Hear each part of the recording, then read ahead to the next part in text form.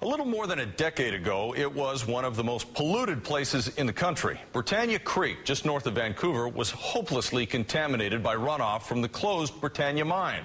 The section of Howe Sound the stream fed into was devoid of any life. It took years of legal wrangling, but a water treatment plant was finally fired up in 2005. And as Robin Stickley reports, the recovery of the local ecosystem has been so remarkable, they're using words like miracle. A decade ago, Britannia Creek was #1 on the list of toxic rivers in the country. In fact, experts dubbed it an ecological crime scene.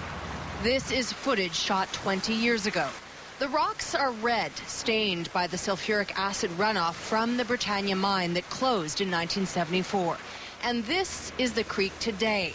For the first time in a decade, it is life-sustaining. 5 years ago, I never would have believed we're doing this story. But it's so wonderful to see, and it shows that nature can be resilient if you give it a chance. It's been almost 100 years since pink salmon have been spotted in Britannia Creek. Mark Angelo was one of many voices that demanded a treatment plant to right the wrong. That happened in 2005, and just 6 years later, an unbelievable turnaround. Once the treatment plant came online, very quickly I started to see insects in the creek again. I started to see plant life. We started to see resident trout. And this year, we actually have pink salmon that have come back into the creek. And that's something several years ago nobody would have believed was possible. About 100 pinks have been counted spawning in the river so far this season, and other species are also starting to return. It is incredible news for the river, but also for the entire Howe Sound area. Again, here's footage 20 years ago. It's a red ring around the collar on the rocks where the river flows into Howe Sound. But take a look at today. Life is returning.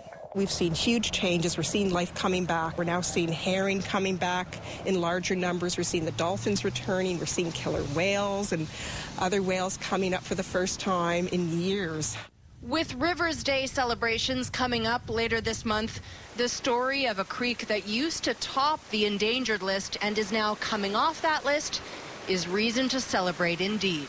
I think what's happening here really is a sign of hope, and it has such symbolic significance. And it really highlights the fact that if the right steps are taken, we can, in fact, turn things around.